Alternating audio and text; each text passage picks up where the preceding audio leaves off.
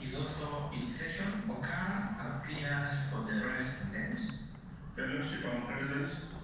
Yeah. Mr. Gigi intends to put in a formal application. Mr. Gigi for the release of the accused person. Intends to put in a formal application. For bond pending trial. Fine. I just need to be on the same page with you. That's the reason why we have taken it out. So I was reading this file, but I was not able to exhaust.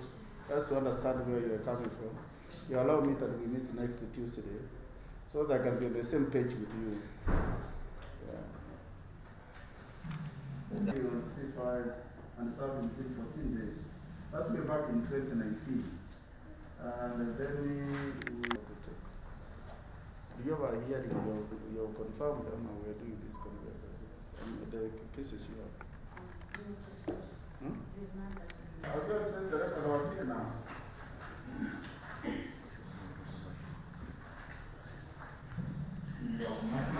La mauaji. Kifungo yake ni 203 ikiandamana na 204 ya ile sheria ya uhalifu ya Kenya ambao tunatumia kwa kesi kama hizi. Ukweli ya mambo kwa ufupi sana ni kwa wewe Ibrahim Kipkemboi Rotich Alaya Simanu tarehe 12 mwezi wa 10 mwaka huu katika estate inaitwa Rural huko town ya Iten ambayo ni North Keyo North ambao ni tunasema county ama kitongoji ya Elgeyo Marakwet. Wewe ulimuua Agnes Tirop.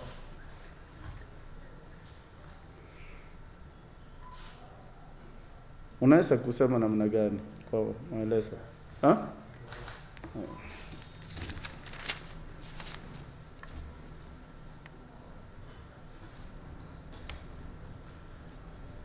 The other rights, you know, when you're before this court, we need to explain you, and you have been explained. You have a right to bail, there are the parameters, you have a legal counsel who can walk you through those kind of rights, and then the court will be able to deal with those issues. Currently at the pre-trial level, that's what I think I will be able to mention. What's your rights, which then you have, but usually it's not an absolute right. Kuna ratiba fulani na matarajio fulani ambao inawezesha sisi tusikise hii application.